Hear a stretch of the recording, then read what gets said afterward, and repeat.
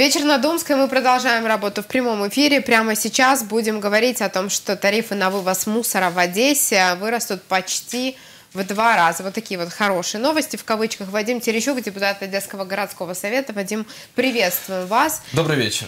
И напоминаю, что у нас работает голосование, которое сегодня звучит так. Поддерживаете ли вы высылку российских дипломатов?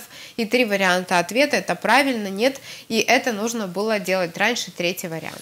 Прежде чем мы посмотрим сюжет по поводу возможного повышения цен на вывоз мусора, ваш ответ по поводу нашего вопроса.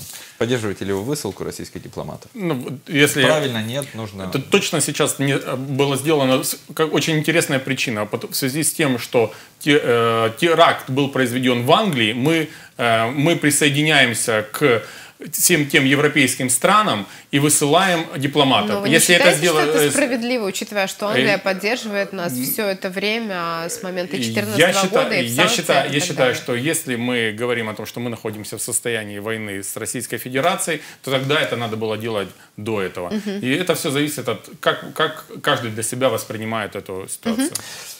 Итак, смотрим сюжет, который подготовили наши корреспонденты. Стоимость вывоза мусора будет повышаться. Возвращаемся после сюжета, пожалуйста.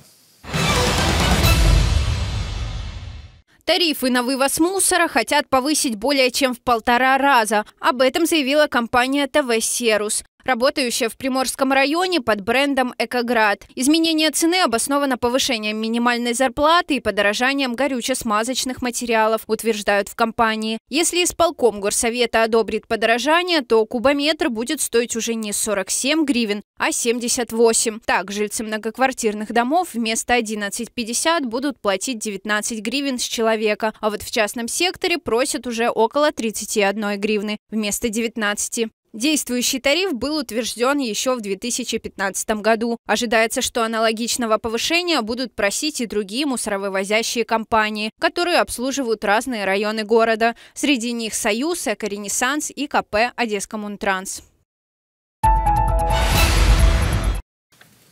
Можно было еще сохранять цены или это уже вынужденная мера?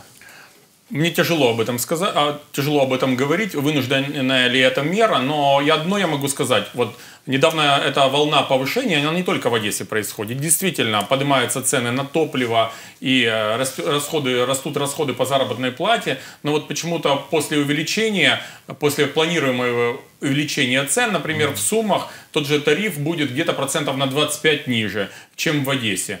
А что почему-то всегда вот у нас повышаются тарифы, но никто не говорит о качестве предоставляемых услуг. То есть вот нам говорят, надо повысить тариф, но при этом мы ничего не просим взамен. Вот то, что мы увидели в сюжете, о том, что мусор не вывозится своевременно, что вот я не знаю, вот у себя рядом с домом там, да, и на округе я видел, что очень часто те эльфаторы, они находятся в одном месте. То есть вот собрали 10 баков, и в результате этого там проявляется мусор, антисанитария. Нужно понимать, что перед сезоном мы очень часто видим, что мусор это не только эстетика, это является источником всеразличных болезней, если вовремя не вывозить. Никто, как всегда, не говорит о качестве предоставляемых услуг. Вот мне, например, пришлось лично поднять схему размещения мусорных баков. То есть и я уточнил, что вот как раз тот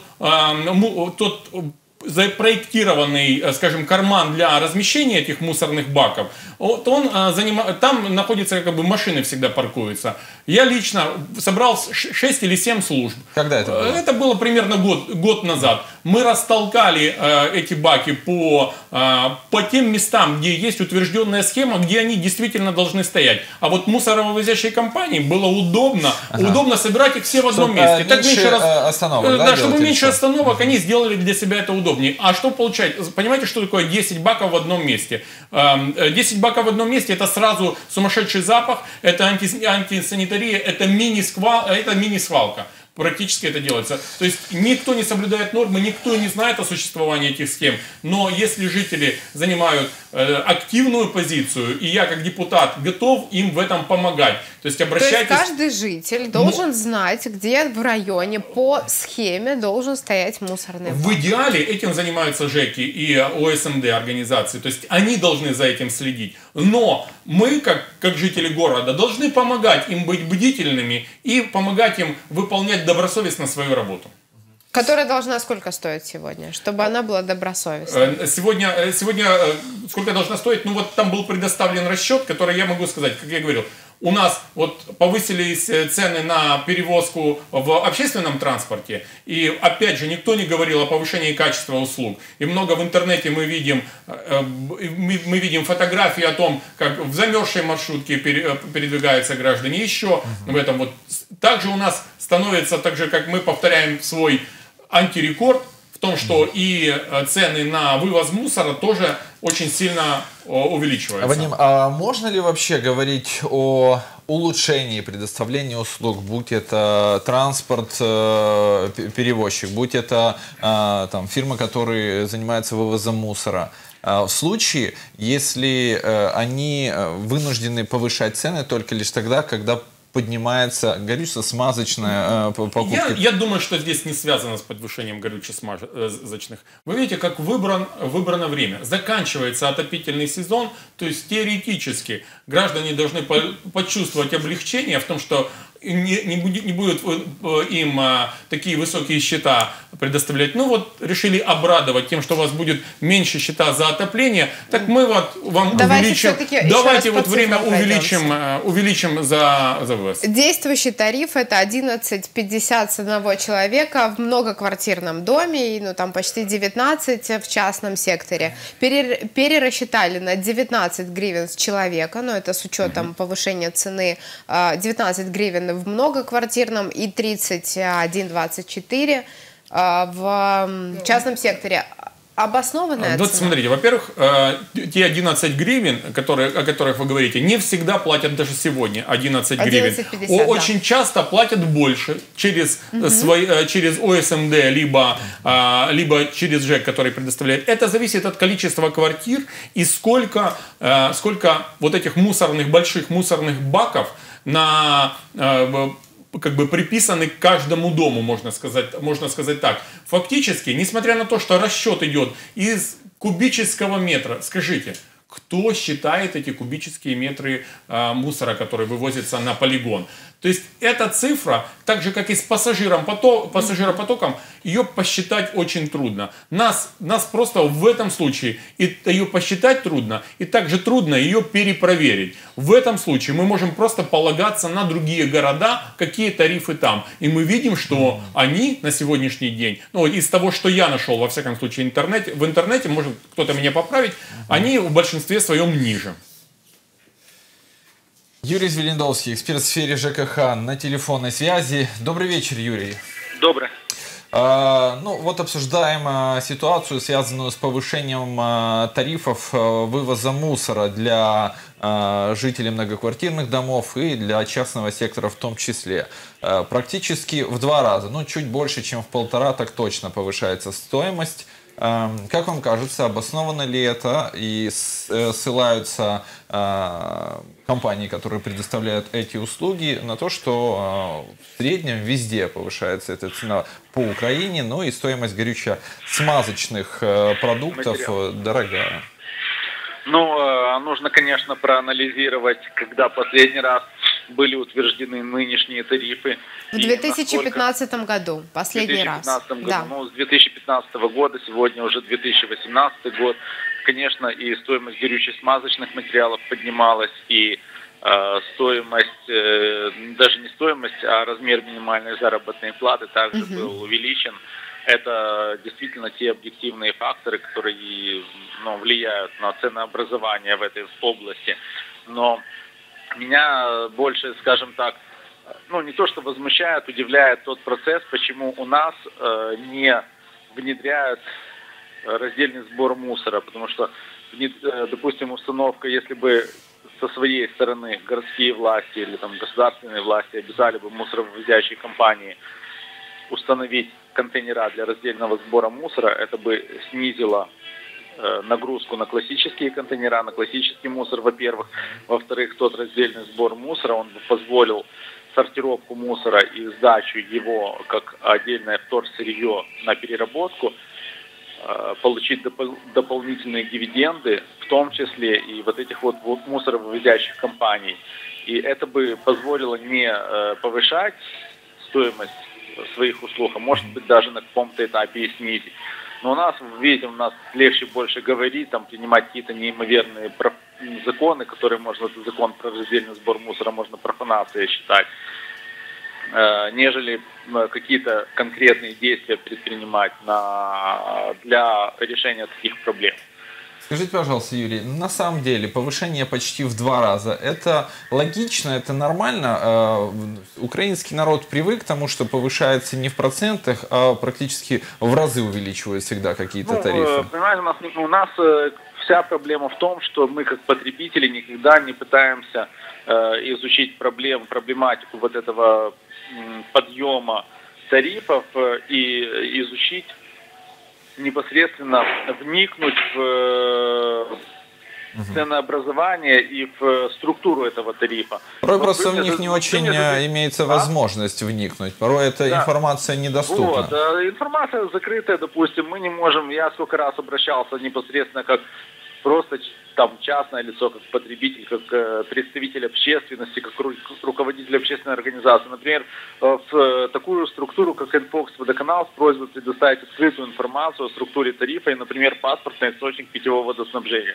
Естественно, такие документы не предоставлялись, и мы на сегодняшний день платим за техническую воду, как за питьевую, и по неимоверным ценам. Так и здесь за мусор. Кто у нас предоставляет, какое количество организаций предоставляет вывоз мусора, каким образом формируется тариф, какие ценообразующие факторы влияют на на формирование этого тарифа, мы не знаем. Но у нас, знаете, как тариф вот на мусор, там сколько на сегодняшний день порядка, от 10 до 15 гривен на сегодняшний день за одного человека. Ну, будет 19, да, в квартирах. Да, уже 19, да. Но это далеко не у нас на сегодняшний день проблема больше для нас касается, связанная с образованием цены на газ, допустим, на отопление, она в большей степени... То есть это не те суммы, да, они довольно подъемные, чтобы особо волноваться. Да, и давайте уточним, что все-таки речь идет пока об одной компании, «Экоград».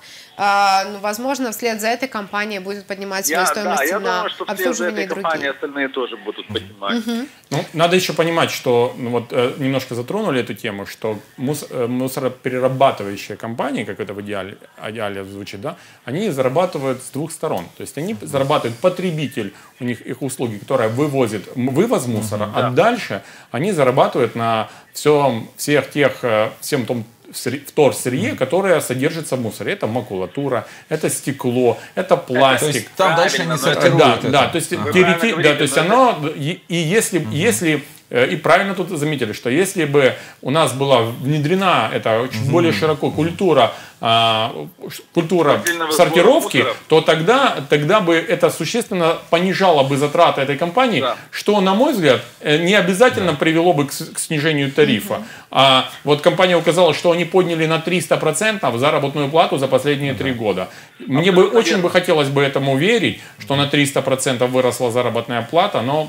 Да, Юрий, у нас в гостях Вадим Терещук, депутат Одесского городского совета. Вот как вам кажется, может быть, просто компании, которые на рынке Одессы находятся, возможно, тормозят процесс, который, собственно, когда-то обязательно наступит, культуры распределения и сортирования мусора, и интеграции этого процесса в население? Нет у нас такого массового, это где-то проявление.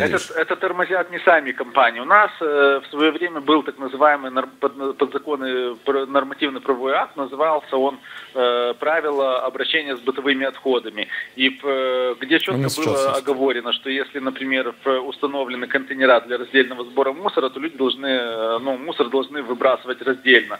И были в административном кодексе заложены такие пункты, которые предусматривали ответственность за нарушение этих правил. То есть, если у вас поставлены контейнера для раздельного сбора мусора около дома, и вы их не выбрасывали раздельно, вас должны были привлекать к ответственности. Этим должны были заниматься представители правоохранительных органов.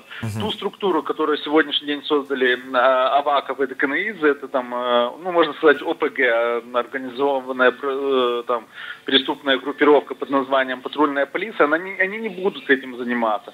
Господин Иваницкий, который возглавляет комиссию в Горсовете, комиссию по вопросам ЖКХ, он тоже не будет этим заниматься. Им это не надо, даром не надо. Вы только что назвали патрульную полицию ОПГ, я просто не расслышала. Да, подождите, а чем они занимаются? Я вам могу предоставить документы, где лично меня... Да, я просто уточнила формулировку. Да, услышали вас. Поэтому здесь нужно, понимаете, есть законы, которые позволяют внедрять раздельный сбор мусора и привлекать к ответственности за нарушение подзаконных и нормативно-правовых актов, которые тех людей привлекать к ответственности, которые нарушают. Да. Но этим никто не занимается.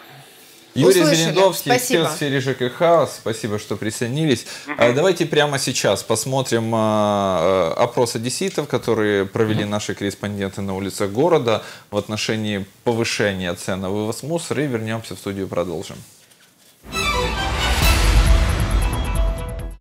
Выбрасывать мусор нынче дорого. Мусоровывозящие компании хотят повысить тариф больше, чем в 1,5 раза. Теперь с человека будут просить не 12 гривен, а целых 19. Узнаем, что об этом думают одесситы.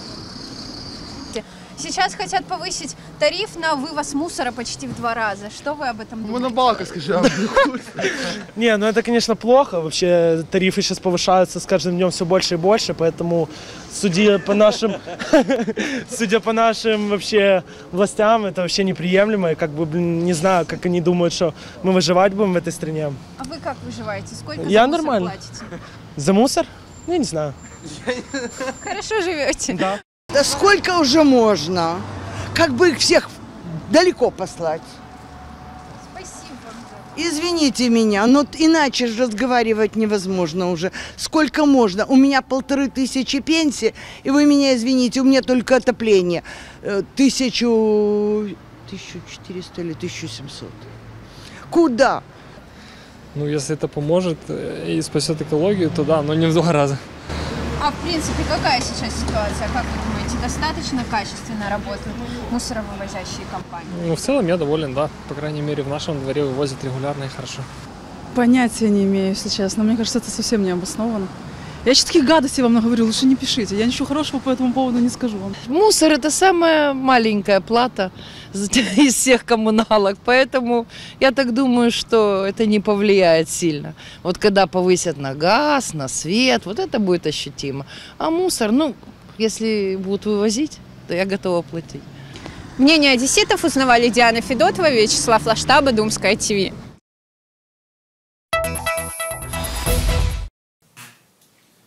Ну вот разное мнение, шуточное, и, возможно, люди просто не подготовлены к этому вопросу до конца.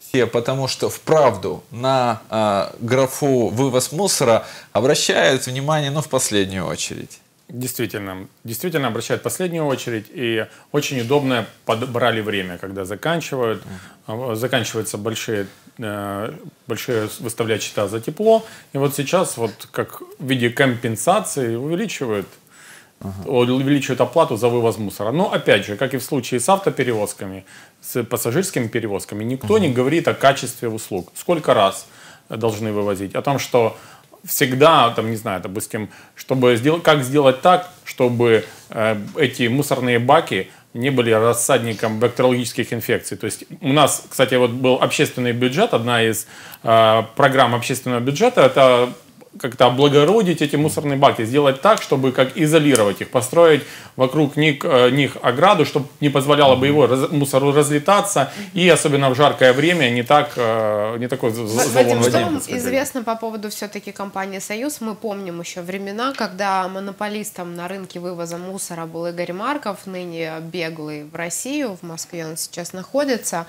Что касается компании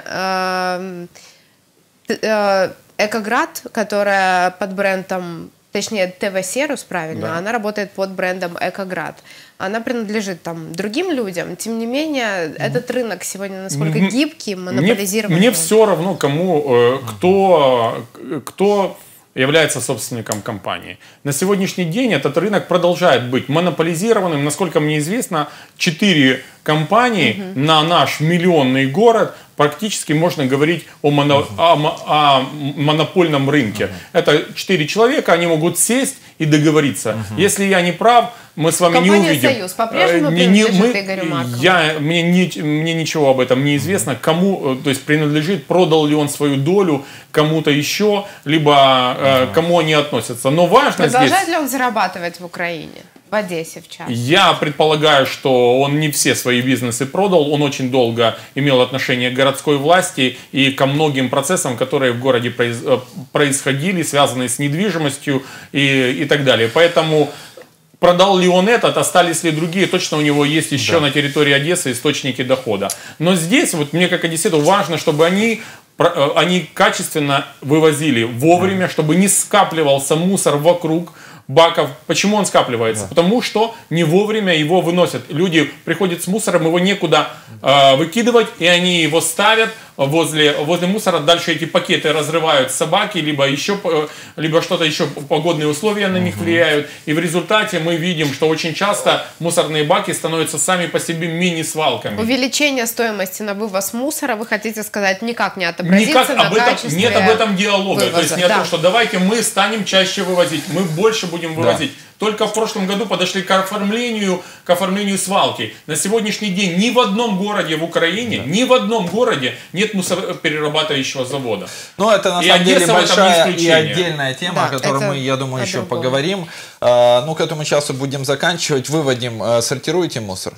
У меня дочка собирает крышечки, в школе собирают крышечки, которые потом сдают для этого. То есть мы начали вместе с крышечек. Да. Отлично, спасибо. Вадим Терещук, депутат Одесского городского совета. Прерываемся ненадолго, вернемся, дождитесь.